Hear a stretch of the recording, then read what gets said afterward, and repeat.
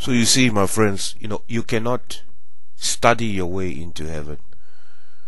You cannot hear the wrong voices. See, there are many wrong voices. The majority, all the voices actually are wrong except one voice. You see, the only other voices you can listen to are the voices that have submitted to that one voice, which is the voice of the Spirit of God. You see, and all those voices will tell you that you need to have a relationship with the Spirit of God, a real abiding relationship with the Spirit of God. You see, now how does this happen? This happens by you submitting yourself to Him. You see, by you learning to hear His voice, by you spending time with the Spirit of God. The way you learn to hear anything is by spending time with it. It's very simple. The way you know anything is by spending time with it. Living life, constantly going back to the Spirit of God on a daily basis, on the moments of your life. You see, when something happens, immediately you go to Him. Before you do something, you commit it to Him. You see, this is the thing, and you learn to attune yourself and make yourself obedient to the Spirit of God. You see, and that's the whole problem, because that's the only voice you're supposed to hear. Now people make fun of all these other things. Oh, hearing voices. Oh, wow, he's a Looney Tune. My friend, if you're hearing all these other voices, you are really a Looney Tunes. When you hear the voice of scientists, and you hear the voice of politicians, and you hear the voice of human beings, and you hear other voices from other realms that have nothing to do with the Spirit of God, then you are Looney Tunes. You see? So one man's Looney Tunes is another man's salvation. See, and they don't mix. So if you call me a lunatic for listening to the Spirit of God, so be it. That's fine. You see, I have no problem with that. But the truth is that really that it's lunacy for you to listen to people that have been time and time again proven wrong. You see, the voice of the world, all the voices, oh, technology, this and that. How many times are you going to hear that, oh, this failed, that failed? Oh, the problem is that, you're so temporary.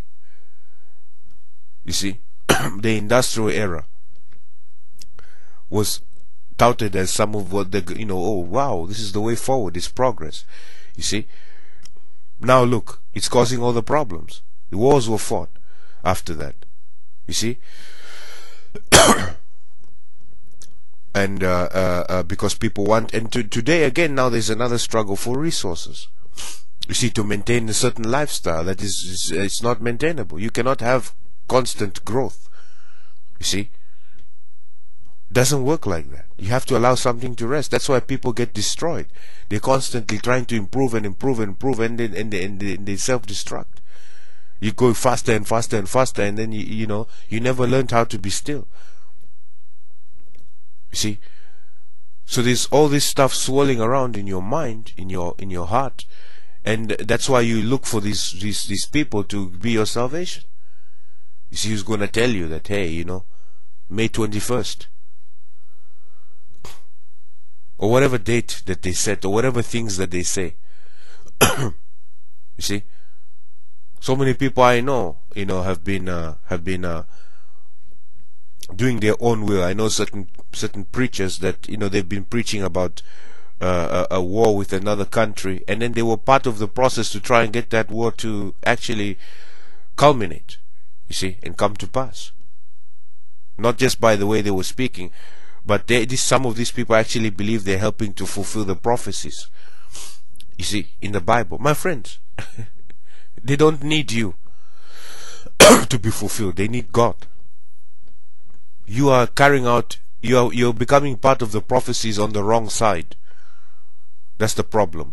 You see, you're becoming part of the prophecies on the side that doesn't know God. That's the problem. See, by going around doing all these things and creating wars and breaking the commandments of Jesus Christ. You see, but you claim to be following Jesus. Then you start trying to become the decipherer of the Bible code, of the scriptures. You see, and you start, whoa, this means that, and that means this, and according to ancient this means, my friend. And now people buy your book, and they buy this, and now they feel, you know, hey, we're gonna follow this guy. And how many people you're following? So many people. See, it's okay for you to follow all these people. See, but then you call the one who's following the Spirit of God, which is the one whom you're supposed to be following, you call that person crazy. You see, you call him, you know, all kinds of names. Oh, you claim he's being led by false spirits. See, but the thing is that you're being led by false spirits. It's the other way around. You see. Now, I'm not saying that have I been led by those things before? Yes, I have. You see, but I can tell you the truth. And that's why you're not supposed to follow me. I'm trying to follow another. You see, and that's the one whom you're supposed to be following. So this is the thing. You know, all these people, if you look at your life, it is just another bunch of voices that have told you that this is the way. Someone told me, someone tells me, oh, they don't believe in voices, yet the voice of capitalism and the voice of democracy and the voice of all these things live in them. All their theories that were formulated by other men who they don't know. So they're being completely hypocritical.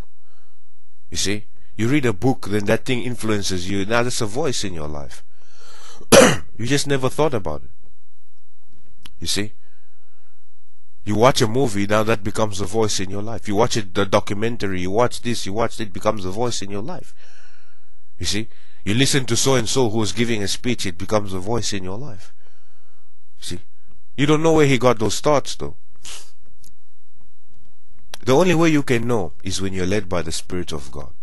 That's the thing, my friends. You see, and that's why that everything you do, you submit them to the Spirit of God. If you listen to somebody, if you're in a class in university, you submit all that knowledge to the wisdom or to the Spirit of God, which is the wisdom of God. You see, to Jesus Christ. And then you begin to see, you begin to make the difference. And the Spirit of God many times has told me, this is why this man said this. This is why this was wrong. This is why he ended up here. Or this is why they ended up there. This is why they will end up here. You see, I read so and so's book. I don't take that as, oh, I'm going to follow this man. No, I never. I submit it to the Spirit of God.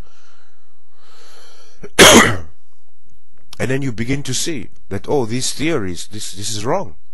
You know, somebody says, oh, will to win.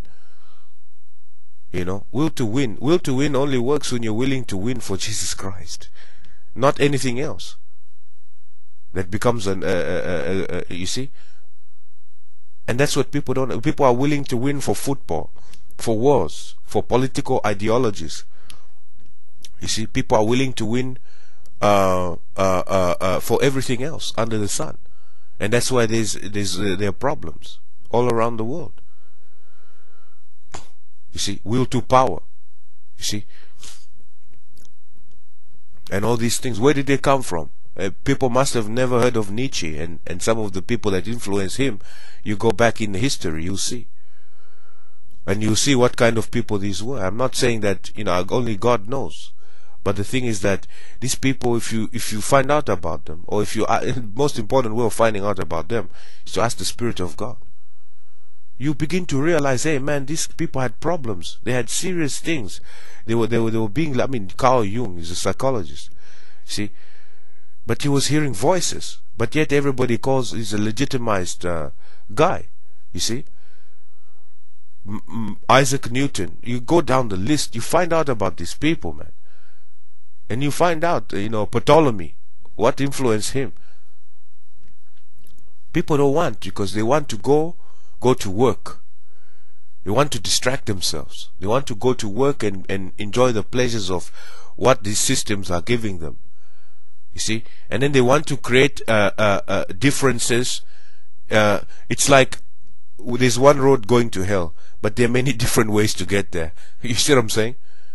So all these, that's where all those differences come. All your theories, your democracy, socialism, all the ism and schisms that are out there. You see?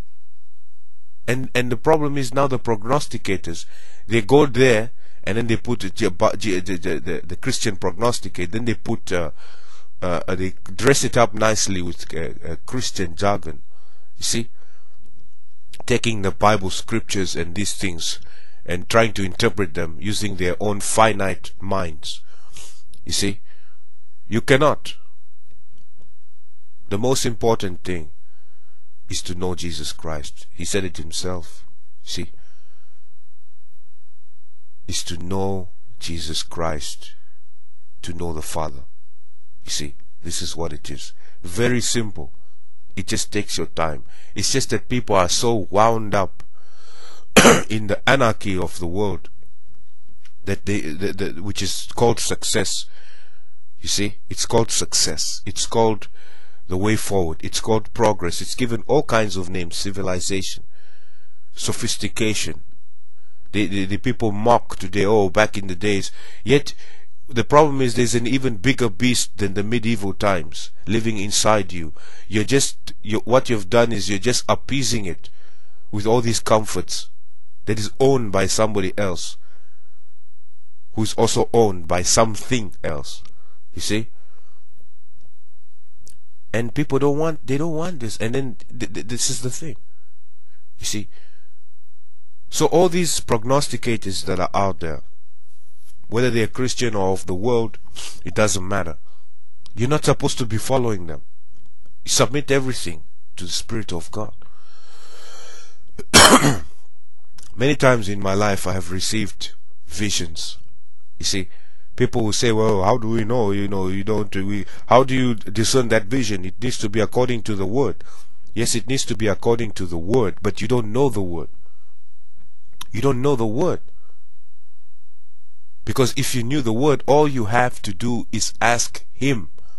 The Word is not something alive to you. That's the problem. It's a scripture given to someone else. The purpose of the scripture is to know the living Word of God and receive from Him. Then you will know who are His and who are not. If you don't know Him, you know nothing. See, you may know all these prognosticators and their words that have at best temporary gain, but it's an eternal failure. It's a doomsday waiting to happen. And when it happens, you will be least prepared. You see, that's the problem. See, I've seen too many of them, from the big to the small, from the the less extreme to the more extreme.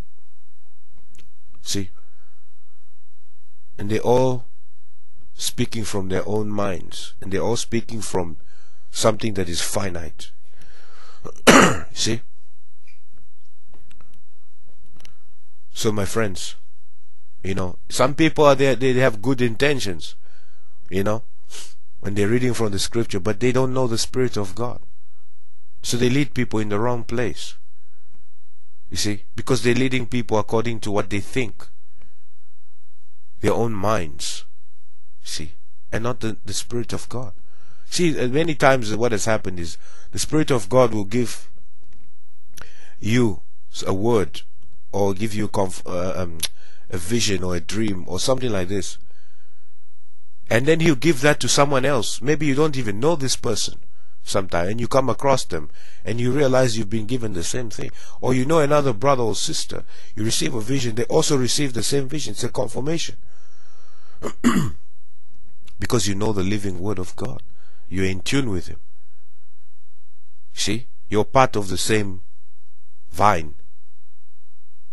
See, and that vine is all over the world. The kingdom of God is all over the world. You see, so you begin to realize that, hey, the Spirit of God has taught this person the same thing. He's taught that person the same thing. He's opened the scripture the same way. He's led them over here. He's led them over there. He's told them to lose everything and follow. He told me too. You understand, my friends? That's how you know something. And you have to know the voice of the Spirit of God. You've got to spend time with Him. See, all these other things will come to a very big zero. So follow Him